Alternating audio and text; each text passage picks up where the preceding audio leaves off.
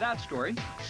We know Nick has loved and lost. Now he tells his side of the story through song and an MTV special, Nick Lachey, What's Left of Me, airing Saturday. You know, I had no idea what this last year was going to hold for me. Cameras follow the singer on his radio promotion tour for the album's first single, but music wasn't always the main topic. We just finished shooting Newlyweds, and I was really happy to get back to my real job as a musical artist. What I didn't know would happen along that road is that my marriage would come to an end. Once the star of 98 Degrees, then Jessica Simpson's husband, Nick is now on a new road, one that he even admits has been rocky.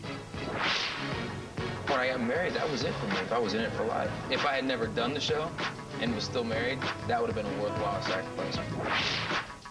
You don't believe this filth, do you? I'm tainted by the business now. I don't know that I can ever be as open as I was before I had, you know, the success of Newlyweds. I'm more guarded. I can't be as open with people because I've been burned. Do I believe that I'll fall in love again one day? I mean, I certainly hope so. I certainly hope I'm not gonna, you know, be the jerk uncle bachelor the rest of my life. You know, that's not what I envision for myself.